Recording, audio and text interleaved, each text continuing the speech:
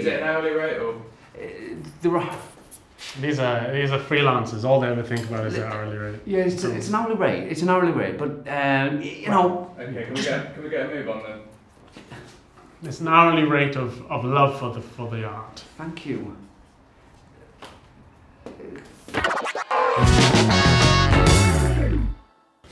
He rode elephants here. Yeah, not here in Essex. In Essex? In Essex. Oh, which is famous for elephants, of course. He must have done what I did. He must have waited around in Carthage until they spawned and he could hire them. Almost certainly, or they could have come from his own personal menagerie. Are you allowed to do that with elephants? What's a menagerie? It's a private zoo.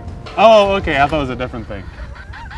The Romans felt differently from us about palaces. They considered them... I mean, you can't do that these days.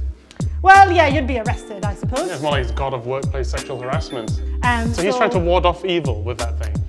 Well, that's part of his job, ward off evil, maintain prosperity and fertility in quite a difficult land. So next time I see a creepy guy exposing himself in the park and the police closing on an image, be like, he's just trying to ward off evil, guys. Give him a break.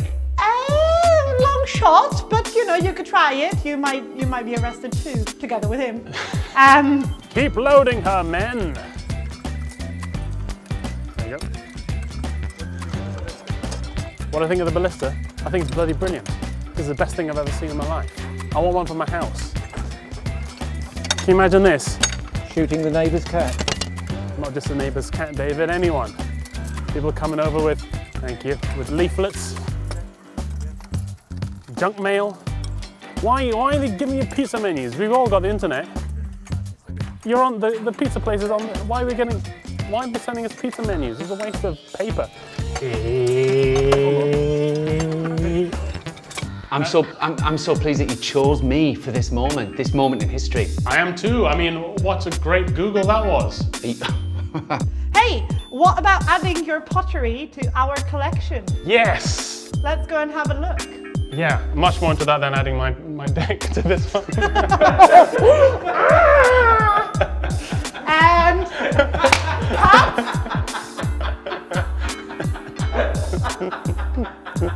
It's like a members club. Yeah, that's right. Was there a bar? It's very secretive. Oh, yeah?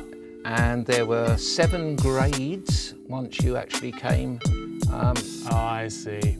Yeah. And you had to go through an initiation. And you have to pay to get to the next level, and the membership gets more expensive. It could have gone I've that heard way, about this. maybe. Yeah. Yes. This is like with Deliveroo Plus, you know. You can get free delivery, but it's gonna cost you. Friends, Romans, David, lend me your ears. Before us today stand the rebellious Celts. They will tell us to go home, to go back from where we came from. But remember, they are not allowed to. That is xenophobic.